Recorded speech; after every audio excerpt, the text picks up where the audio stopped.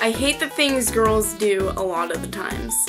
Some of them are just plain stupid that I don't even understand why they're so stupid. When you're in the bathroom and you're trying to like change your thing, you know, when it's that time of the month, you know what I'm saying? And you go to dispose of it to that little trash can nearby or the thing on the side. You flip it open, and what's the first thing that you see that's sitting on top of the whole stack?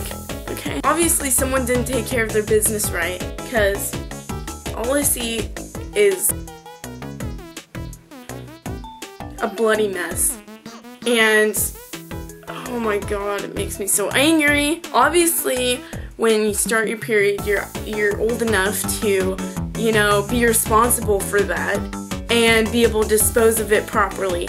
I don't know, just a thought. Just a thought. Also, when they don't clean up their mess on the toilet and you're not looking behind yourself and you notice after you stand up when you're gonna flush, wipe the seats, please. Come on. So you're done in the bathroom, right? You walk out, you're getting ready to wash your hands, and the girl in the stall next to you, she gets out, and what's the first thing that she does? She walks out the door and doesn't touch water, the paper towel dryer. What is, oh god, that's so gross. So please, wash your hands.